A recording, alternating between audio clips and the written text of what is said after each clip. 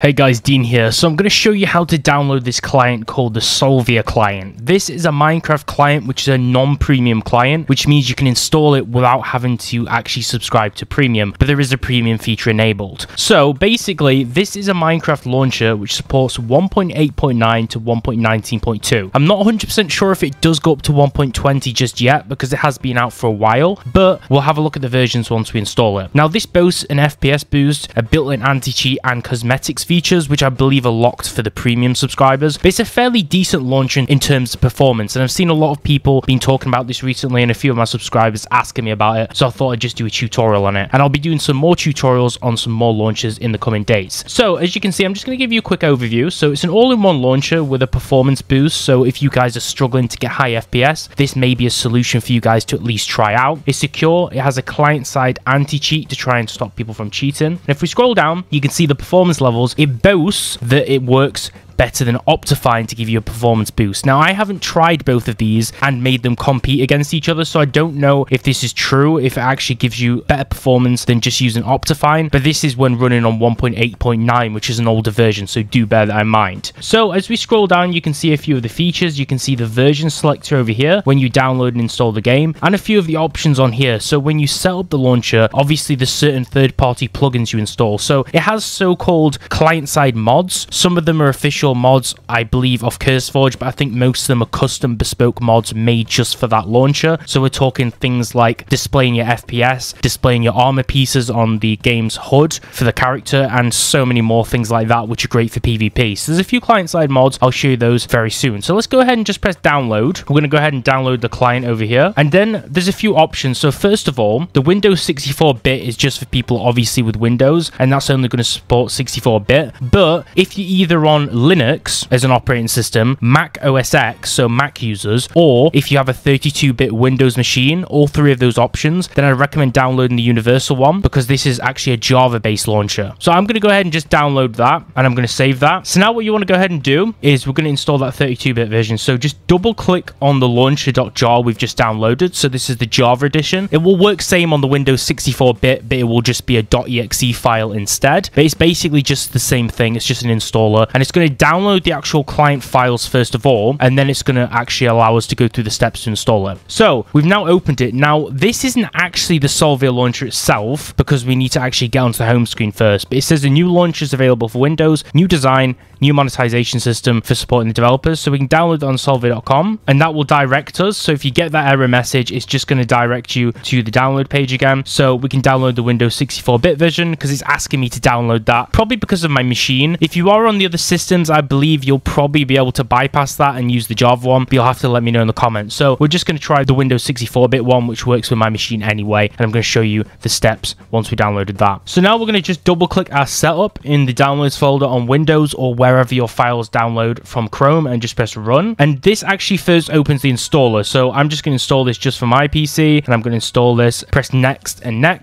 then wait for it to finish and tick run Salwyrr launcher, and it's going to allow us to run it directly from the installer itself. So then the launcher is going to open. Now it's a fairly simplistic launcher, okay? It's kind of basic. We have the news feed on the left-hand side, which shows news about updates to the launcher and new content that they've added, and also support for new versions of Minecraft, like they had support for 1.19 over here. And if we scroll up, the last update was actually on the 3rd month of this year. So I believe this is slightly outdated, even though there's a lot of people asking about this launcher. Then change logs, you can see the last update was also February. So this launcher is a little bit outdated, guys, if you wanted to play it on the newest version. But it is actually quite a strong client if you're playing on servers that support old Minecraft versions, which is most of them at this point, including Hypixel. At the top, they have social media. Now, the cog here at the top left is where we're going to assign our RAM. So if you're using the 64-bit launcher, this is even better because then we can assign as much RAM as we want. I have, I think, 32 gigabytes on this PC. It's either 32 or 64. I think it's 32. I'm just going to assign 10. 10 is the maximum. This is dependent on your hardware, though. Privacy settings, you can obviously press manage, and that can obviously allow them to track less of your data, for an example, and you can untick this. So I'm just going to untick all these and not consent to any of them and just press save and exit. Then also here, this is the version. So when we click on the version, this allows us to install any version of Minecraft all the way back to 1.8. So 1.8.9, the most popular backdated version, through to 1.9, all the way up to 1.19, 1.19.2. So then what we basically do is we select the version we want. I'm just going to install the newest one and we're going to click play. You're probably wondering where are all of the client-side mods? Where do I install them here? Well, we don't do it in this point. So we're just going to click play here and download the game files for 1.19.2 first. And then I'll show you how to enable those client-side mods in the launcher, because this is kind of like the first launcher or the loader screen, and then we kind of get onto another pre-launcher screen before the actual game itself. It's kind of confusing, but you'll see in a few moments. So now we've downloaded the game, it'll pop up, and now it says Salwyrr Client 4 Minecraft 1.19.2. So you can see it has the game processed in the version, and then also Salwyrr Client. So then you know that you've obviously loaded straight into the client itself. So when the game loads, you'll have an additional loading bar and an additional logo and then watermark. And now we can register for an account, or we can press do it later and skip. But bear in mind, if you do skip the account creation process, it's going to lock you out from a lot of different features. So then we have our choice from single player. So we can add an account. So here's where you'll actually connect your Minecraft account if you want to play. Bear in mind, you do need to add your account if you want to play, because this is not a cracked launcher. So there's nothing illegal about this launcher. It works officially in line with your Minecraft Mojang Microsoft account. So you do need to log in. Okay. So you log in here and add an account if you want to play single player, or if you want to play multiplayer, because if you connect to one of these servers, by default, it won't actually allow you in because you don't have an account logged in. But that's how you would connect. Then you have connect over here. So that's how you'd also register later. Then there's a few different buttons. So first we have shop. So we need to actually create our Salwyrr official account, which I just showed you. And then we can access shop, partners, and inventory. So that's where you actually obtain the cosmetics, if that interests you. Then we also have skins. So this is obviously custom skins using the modded launcher. So with Salwyrr, we can use like a range of custom cosmetics and skins, same as the cosmetics. Then we have add-ons, which I believe is either unavailable or it's grayed out because we haven't either logged in with our Salwyrr account or our Minecraft account. So it's one of the two. Then below we have options. So these are the normal standard Minecraft options. So we can go in video settings. As you can see, we have all the Optifine settings here. So as well as the FPS boost mods they claimed were better than Optifine, they do also have Optifine because we have shader support here, and we also have all the Optifine GFX graphic settings. So press done. You can fine tune those if you have FPS problems. Language is obviously just standard Minecraft language support. And then client, here's the interesting part. So some of these are only going to support various versions, but if you want to install mods, we can enable them here. So we have global settings we can mess around with. So for an example, Fulbright mode, extremely useful when you're underground and you're exploring. So that's really nice to keep turned on. Then we can also go into 1.7.10 animations. So you can use the old animations. We have better sky. So here we can change the speed, the time of day, and if we're going to use a real-time clock for the data, and toggle it and also enable it in the end dimension to make it a little bit prettier, just like the overworld. Block overlay is just like when we mine blocks. Is it going to have a fixed color when we hover over it? Is it going to run an animation like in the borders of it? So like these colorful rainbow animations, or are we going to have a custom color? You can make it full, like fill it. You can just color the surface or the border itself. So there's a lot of customization. Boss bears are also quite nice. You can customize how the boss bar looks. So if you're fighting like the Ender Dragon or the Wither, you can have a custom boss bar on it. So we can modify the scale. We can toggle on and off. I don't think we can change the color though. Chat is something a lot of you guys will want to mess with though, because we have emojis in here. So we can change the style. We can make it transparent so it doesn't kind of like block any of the game out with this like faded overlay. You can also put full here so it completely makes it an opaque background to the chat. And we can also turn on smooth chat as well. I prefer to keep it on transparent. There's a few really cool features. Color saturation, that's just so you can modify it. Think of this like when you edit a video, you can put color grading or color correction effects on the video to make it look prettier and a little bit more vibrant. You can do it here. So you can mess with hue, saturation, vibrancy and brightness, blue light, and you can make the game really pop. It's kind of like having your own shader on the game, just like you're messing with Photoshop, but you're actually editing the visuals of the game. So that's really nice. Crosshair, this is going to be for you PvPers. So do you want a cross, circle, square, or arrow? What colors, outline colors, and dots, the size and the look do you want? This is also a preview you can see down here. So that's going to be in my crosshair. Then we also have Hypixel mods. So if you play in Hypixel, which most of you people using custom clients typically do, because most people who just playing mods for modded Minecraft that subscribe to me, most of you guys aren't just using these random clients unless you're playing like Hypixel or a PvP server, which is probably why you're on this video. So you can enable things like auto GG, which is just saying good game if you like finish your duel or something, anti GG, auto who, and auto friend. So you can turn on all these features. If you play Hypixel, you'll know what all this means. Name tags for visibility. We have notifications modifications, the particle mod. So this is combat particles. So you can basically increase the frequency of particles which display on like hit in combat. So you can kind of tell if you're getting a hit, which is quite nice. Performance, basically just turn on smooth frames and chunk update limiter and low settings. That's if you're having FPS problems, even with Optifine. This is going to further help you. Perspectives mod is just turning the camera around the player. So we can disable this and we can set the keybind for that here. And if you set it to toggle, you can just press the keybind to turn that on or off. So if you want to mess with the camera, you can do that. Scoreboard's quite nice as well because it just displays like all the data on a scoreboard so you can easily see it. Translation is if you play on foreign servers. So if you turn on automatic service translation and also translate when sending messages, so that's when you type in English, it'll translate it into that server's language, or when that server talking a foreign language, it'll translate it to your language. So that's if you're playing on like a French server or a popular foreign server. Tag TNT zoom mode. So this is where you can make the Optifine zoom a little bit better, so you can make it smoother. You can enable scroll zoom, so you can refine it more to zoom in and out a little bit more than you can by default. Then movable mods. This is going to be things which are on the HUD, which is the heads-up display in game. So we have movable mod settings, so positioning and background settings, armor HUD, so displaying the player's armor on the heads-up display, and we can change the color of that as well. Change the animation just like we can before. So this is going to be for PvPers and people who just want data on the screen straight away. Coordinates, always useful to share with your friends so they can actually find you in the overworld. Direction is basically just having a compass. So that's a compass northeast, southwest on the top of your screen. It doesn't have southeast, southwest, northwest, northeast, etc. It just has the main northeast, southwest, but you get the picture, right? And you can put it into different modes where it actually enables the sub coordinates or the full where you can see the actual numbers. So that's extremely useful, especially if you don't have like a mini-map mod. I'd really recommend that. FPS display again, so you can see like, is the smooth FPS and graphics mods actually helping my frame rate. Games timers is just for like servers with mini games, so that's also useful if you're playing on like mini game servers like Hypixel as well. Key mod is just to display the interaction. So I know like a lot of you guys who do PvP combat videos on like PvP servers, you want to kind of show your viewers or show your friends like which keys you're tapping, how quickly you're tapping certain keys. Like if you're a really good PvP player, maybe you want to make PvP guides that also help, so you can show those keys on your screen. So if I would press like WASD, it would show those on the screen and the frequency I'm pressing them. That's super useful, kind of like a niche option, but you can turn on. Movement status, just simple, shows you if you're moving or running. Ping just shows you if you're lagging on certain servers. Potion HUD just shows the potion effects on the character. Reach shows the distance that you can actually reach objects. Time shows the current real time, and up displays the time since you actually started the Salwyrr client. So you can enable any of these and just press these radio buttons to make sure they're green to turn on any of these mods that you want. Then just press simply done, and we can connect to a multiplayer or a single player server, and it's as simple as that to use Salwyrr client. Now I haven't logged into an account, but just before we close out the video, you would press connect and then register for the Salwyrr website here, and then you can log in just using the same process. Then when you're logged into Salwyrr, when you go on single player, then click on add and then connect with Microsoft account, and this will bring up like a little login box, and it'll allow you to actually log into your Microsoft account here, to log into your Mojang account and connect it to the Salwyrr launcher, and then obviously you can then play on multiplayer and single player without any issues. So that's how to connect both accounts. That's how to enable mods on the launcher and install it, and enable FPS boosting, graphics mods, and just mods like quality of life mods for convenience. So hope this video was useful. Make sure to smash the like button and subscribe, and if you have any questions about this tutorial, leave them below in the comments and I'll try to get back to you as soon as possible and answer all your questions, and I'll see you real soon.